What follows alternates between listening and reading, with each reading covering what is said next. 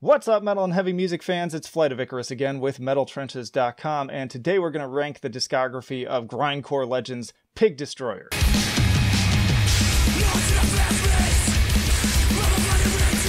And hey, if you love these metal ranking tier list videos, I've got a whole playlist of them that I will leave down in the description and the comments, and also plenty of other reasons to subscribe too, because I also do album reviews, album roundups, Bandcamp exploration, and a podcast where I get to interview these very fascinating and talented bands. But let's get into it. Alright, so we need to start all the way back in 1998 with Explosions in Ward 6, and this is just a super raw and intense recording. I feel like that's the only thing you say about it. That's all that really needs to be said. I do love the very organic drum sound on this. There's a lot of energy behind that, but the production quality is very low. Sounds like everything's recorded through like one microphone, which I guess really fits in with just the grindcore ethos and just mentality. So nothing wrong with that, I suppose. But ultimately, like, I can't rank this one as high as their other albums because there's plenty more to come. Some ideas that I hear on here that get a little bit more fleshed out as things progress. So let's keep on moving though to the real classics here, and I want to get into 2001 with Prowler In The Yard. And I feel like for most people, this is like a clear starting point for the band.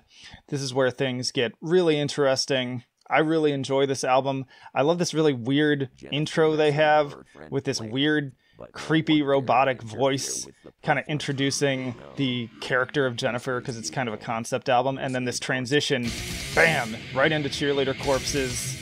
Wasted no time there. Love that drum roll, kicking things off. Great blast beats, very intense. Lots of great riffs on that one. Just all around a really fun album. I love that song. There's other great songs on here too. Trojan Horror is like an easy classic. I love that kind of like dirty Southern Fried sound to the thrash riffing here. It almost in a way sort of reminds me of like Every Time I Die. But yeah, it's just it's so much fun to listen to that. And I feel like that kind of Southern twist to it was sort of like a very Pig Destroyer thing for a long time. There's a lot of grindcore bands doing it now, but to my recollection, like I remember that standing out as just something that was sort of a trademark of their sound. Naked Trees has a really great like kind of Slayer-esque hook on this one. Yeah, like that's a straight up like Slayer riff for the guitars right there. I absolutely love that one. Strangle with a Halo's good. What else we got here? We got Preacher Crawling, really solid. Killer drums on this one, just raunchy blast beats, and the fills on here open up into some really killer like double bass runs, making a lot of cool like right there, yeah, like lots of great transitions on this one. Lots of cool head bobbing grooves on here, but it's just really a classic no frills grindcore album through and through. Lots of good stuff on here. Hyper violent. It also kind of gets more technical with both the drums and the guitars in certain areas, which I always appreciate. And Terrorizer, by the way, actually named this their third best grindcore album of all time. So notable in that, right? Just most pure and raw, but not necessarily as interesting, I'd say, as some of the other albums to come. I know some people would put this at A or S tier, but for me, it's a pretty solid B album. Very much enjoy it. Definitely deserves sort of recognition in the pantheon of grindcore, but I feel like Pig Destroyer has even better stuff to offer. And so speaking of which, let's go to 2004 with Terrifyer. This, for a long time, was my favorite Pig Destroyer album. May still call it my favorite album. I'm kind of on the fence, and I will get into that later on. But this was definitely the one that got me into them. I remember actually catching the Gravedancer video on Headbangers Ball way back when, and since then it's still been among my favorite songs. Just totally infectious riffs on that one. Let me pull that up. Yeah, this is just all around great song. Lots of great little chugging riffs. Like that just totally gets stuck in your head. And I remember being so struck too just by the image of the band playing, because in the video I think it's just two people in that one, and I was just so like floored by that because it was not something I was really familiar with. I was coming out of new metal phase, so you know, I'm used to bands having like 10 members, so the idea of having just two people in the video playing the music was really weird and foreign to me, so definitely caught my attention in that way. But again, not the only great song on here. Also, I love the shriek after the really quiet intro. So you've got this weird, like, just creepy... They always like to play with noise still to this day. And then, yeah, you've got the eeriness, and then just... It's like a jump scare kicking off this album. Really enjoy the chugga chugga riffs on Boy Constrictor. Great title, too. Obviously a play on Boa Constrictor. Yeah, very cool. Great riffs on that one. Thumbsucker has some really sick triplets. Just so many like standout riffs that really get stuck in your head. Torture Ballad has some cool stuff going on too. Very noisy track on this one. A lot of those thrash elements coming through again too. And I love this transition that happens later in the song here to this like thrash riff. Like out of nowhere, it just turns into like, again, kind of like a Slayer riff there. Very cool stuff. Downpour Girl is fantastic. One of their kind of like getting a little bit, I was going to say longer, but that's not right. Dead Carnations. Listen to that drumming. Just so many fantastic songs on this album. You can't say anything bad about it. Also, in case you weren't aware, this is accompanied by the Natasha side album, sort of, which is more of like an ambient, creepy soundscape, and they're meant to be played side by side. And so just another way to experience the album. And another little factoid here, this is on Rolling Stone's top metal albums of all time. I totally agree. For me, this is an S-tier album. It is definitely one of their best, if not the best. I feel like that's probably not an unpopular opinion, like putting this down here. But I digress, and let's move on to 2007 with Phantom Limb. And notably, this one has artwork from John Baisley of Baroness. I'm always a fan of his cover art. He's got a very kind of particular style where you see it and you recognize it. Always a lot of nudity too. Nothing wrong there. Vocalist J.R. Hayes called this their most deranged metal songs we could come up with that. And I suppose so. Like, it's definitely pretty deranged. But I gotta say, not as gripping. I get in arguments with people about this sometimes, but it's just like, you can kind of see with my rankings here. Some of it's probably covered up by me, but a lot of just like less consistency is what I would say about this one. I don't like the longer song approach, which actually we'll talk a little bit about in the transition to the next album. Wasn't necessarily a popular choice among all the band members. I just don't feel like they carry these songs all that well, but some of them are. Like, there are some longer songs on here that I like. Thought Crime Spree, pretty solid. This is probably one of the fastest, most high-octane tracks of their entire career, so definitely want to pay tribute to where it's due. I would even say there's elements of this song that remind me of Absu, if you're familiar with the US black metal band, now defunct. But yeah, just a lot of kind of allusions to that. I actually did a video on Absu. If you're not familiar with them, you should definitely check that out. Loathsome also has some really great riffs, and this is like, is it not the longest song on the album, it's the second longest song on the album, I believe, at 4 minutes long, and they did a good job with it. Like, I'm not saying they can't do longer songs, but I feel like just a lot of the songs on here just feel like filler to me. Heathen Temple's another good one, which is, you know, relatively for the band on a longer side. Great breakdown, bouncy, heavy metal, harmonized riff towards the end. Let's see if I can, yeah, this part. I love that. That is so sick. And this part too. The harmonized, like, thrash, heavy metal kind of riff there. I can't get enough of that. Like, I eat that up. So there are some fantastic songs on here. The Machete Twins too is kind of a classic. The screaming there, I love that little break with that scream too. Like, Again, I'm not saying this is a bad album by any means. I know some people really seem to love this, but really, besides the debut, this is my least favorite album to kind of revisit just as a whole. Like, again, I'll throw these favorite songs into a playlist and I'll love them to death. But as far as listening to the album start to finish, I'm not really into it. So I'm going to put this at C. In fact, that makes me want to, I'm going to drop this down to D, which I know some purists are going to get really upset with me for that, but I don't care. This is my opinion and my my rodeo. So that's what I'm going to do. And we are going to keep on moving here to 2012 with Book Burner. And obviously, big gap there. This was a 5-year gap between Phantom Limb and this album. Lots of kind of adversity and changes going into the lineup and the equipment.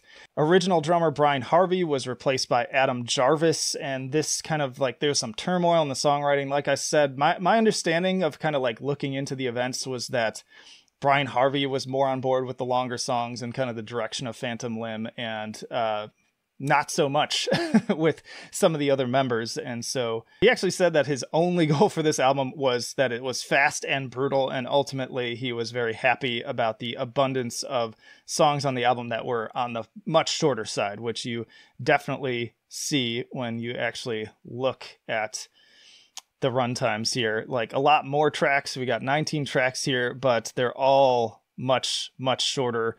Not much of them running over like a minute and a half. Most of them kind of clocking in under 2 minutes, but we do have some breakaways there too. So it's kind of like a reaction to Phantom Limb is the way you can look at this album. And I feel that right off the start, we're made aware that this is not Phantom Limb. Like, we kick right into it, much shorter intro too, to kind of like not really even bother lulling you in. They just kick in the fucking door on this one, and I'm a fan of that. The Underground Man is another sick track, just fast, ferocious, 32-second, just classic grindcore songwriting there with that approach. I know some people would probably prefer that I play a little bit more, but I'm trying not to get claimed here. Always got to be careful of that. I like the really shrill, high-pitched shrieks on Eve. And then the closing chugger throwback to kind of Grave Dancer that I hear on some of this. Yeah, see, yeah, here. We've got some backup vocals on here that are just really raw and ugly and intense. But yeah, and then this riff just totally reminds me of Grave Dancer. So it feels like a little bit of a throwback there. Valley of the Geyser has this kind of sludgy, almost like Domination era Morbid Angel sound to it. So a little bit different, slower track. Not as into Pig Destroyer for the slower stuff, but that one I will make an exception for. Baltimore Strangler has some amazing energy and pace changes that I really adore. It's a very kind of interesting, a little bit like almost like mathy track. That's not the best word for it, but just the way that they like to keep shifting through these different paces and ideas. I also like the intro on Bug.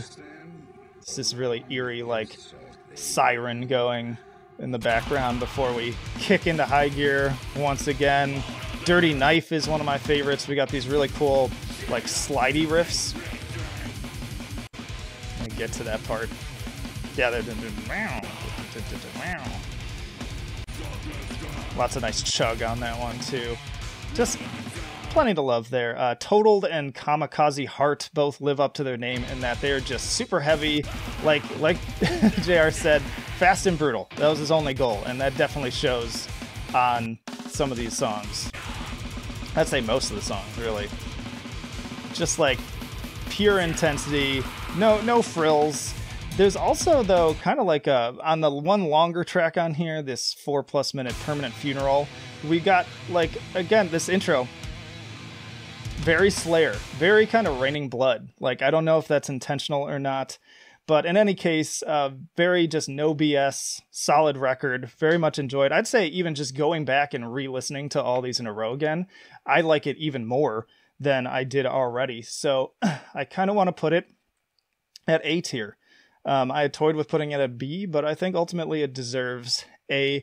And yeah, definitely something that you want to check out. A little bit more I wanted to share from Hayes. So he explained that Bookburner, the song from which the album drew its title, was based on Julius Caesar's quote, "Men freely believe what they wish." And for Hayes, the quote represented the way the world works now. There's so much information which you'd think is a good thing, but now it can be hard to decide what's true and what people actually believe and why they believe it. Empirical evidence only matters if people allow it to matter to them. So I felt like you don't even have to burn the book. People don't even read them. People are being pulled in so many different directions by so many different ideas that even for myself, it's extremely hard to even know what the truth is. It used to be that you sought the truth, you would do it in books. Nowadays, there's so many things assaulting you at the same time that you just have to choose. And I wanted to share that in full when I found it, because remember, this is him saying this in 2012. And here we are 8 years later, and I feel like that quote is truer now than it ever was. So I'm not going to get into a whole thing with that, but I just found that to be interesting. But let's keep the train on moving here to 2018, just 2 years ago at the time of me recording this, to Head Cage. And so another quote, across 12 tracks, Pig Destroyer weaved together harrowing tales of philosophical dualities, touching on mortality and depression, fear and violence, and the darkest complexities of the human condition, all told through the distorted lens of delightfully transgressive vocalist lyricist J.R. Hayes. Nailed it. Absolutely nailed it. There are cameos on this album too from Richard Johnson and Cat Katz of Agoraphobic Nosebleed and Dylan Walker of Full of Hell. Definitely a fan of them as well. Done some videos talking about them. This album was a little bit divisive because it's almost like I'd say it's almost barely a grind album. Like, it's more of like a groove metal album. There's a lot more focus on the groove. We're back to kind of longer mid-length songs here, but I have to say, like, the way they're written on this, so much better. Leaps and bounds better than what they did on Phantom Limb, I think. I think they're much more skillfully constructed, and I love the radio intro here to contrast the incoming violence we're about to be treated to with just these at the very beginning here with these kind of like loungy, sort of like almost like 20s era, I think, like music. And then we get the distortion and slowly amplifies, and then right into Dark Train. So good. Fantastic opener. The production is notably a lot more modern, a lot more kind of pristine on this one too, which I like. I actually think it works really well on this album. Some people not as appreciative of it because this is grindcore. We keep it raw, we keep it intense, and so do with that what you will, but I think it sounds really good. Army of Cops, another, regardless of your opinions, a very relevant song. Listening to it right now, and I do love that just get on your knees, like lots of sing-along moments on this album. Like, I don't always think of Pig Destroyer as being a very like sing-along hooky kind of band. They've got the guitar hooks, but there's a lot of vocal hooks on this album, which I really love because I'm more of a kind of singer and I like to sing along with the songs. And so there's a lot of just great like crowd pleasing scream along moments. Not only this why don't you get on your knees, which is one of the best ones, but they're really all over this album. Circle River again has some cool Southern Fried sounding riffs on it. Again, just drawing comparisons for me to a much grindier look at like what Every Time I Die is doing. There's a like almost Deftones Soulfly riff on Concrete Beast. Yeah, here's the part. Like, if you know the Deftones song Head Up that features Max Cavalera from Soulfly and previously Sepultura, like there's a riff on that song that's very similar to that, and that just stood out to me, being such a big Deftones fan and early Soulfly fan. Amazing bass intro on the last song. That just sickening kind of almost sexual groove to it. Very cool with the like police sirens in the background of it as well. House of Snakes, kind of, if you are a fan of Norma Jean, it's got sort of like a Memphis Will Be Laid to Waste vibe, which if you don't know that song, pause the video and go look it up on YouTube. That is like one of the best songs of all time. Definitely one of the best Norma Jean songs ever. Yeah, here's the part. This part in particular. Lots of grind. There are still some grindier tracks too. Again, I already played some of Dark Train. That one has a really cool like D-beat explosion too. Yeah, that part. You gotta love that. The Torture Fields. So yeah, we haven't abandoned grind here at all. But yeah, once we get into it, this one, like this is just straight up kill them all, destroy them kind of grind. Terminal Itch is just plain demented. Like this is just one of the just most disgusting sounding, wretched songs that you can listen to, not only on the album, but just from the band in general. Mount Skull also, just straight up grind aggression. Love those drums again. I love this album. In fact, I would go so far to say that every track slaps on this album. I know there'd be a lot of disagreements with that, but ultimately, I love it. I want to put this at A tier too. In fact, I'm kind of teetering on the edge of putting this S tier. Like this has kind of become my second favorite Pig Destroyer album, and it's just so re-listenable too. So it may become my favorite. I've been listening to it when it came out. I listened to it nonstop, and then lately when I was reviewing all these, I got stuck on this one again and just kept replaying it at home, in the car, in my headphones, on the stereo, whatever. It's just a fantastic album. I know that's not necessarily a popular opinion, but I encourage you, like, if you weren't sure about it and it's been a little while since you listened to it, go back and give it another chance, because I think you might be surprised at what happens. And that brings us finally to 2020. With this new EP, the Octagonal Stairway, and I gotta say, it's pretty darn good. I know they have a lot of other EPs, so some people are gonna ask, like, why didn't you review the other EPs? Partially for time, because this video is already getting on the long side, and then partially too, because I just wanted to focus on this new release.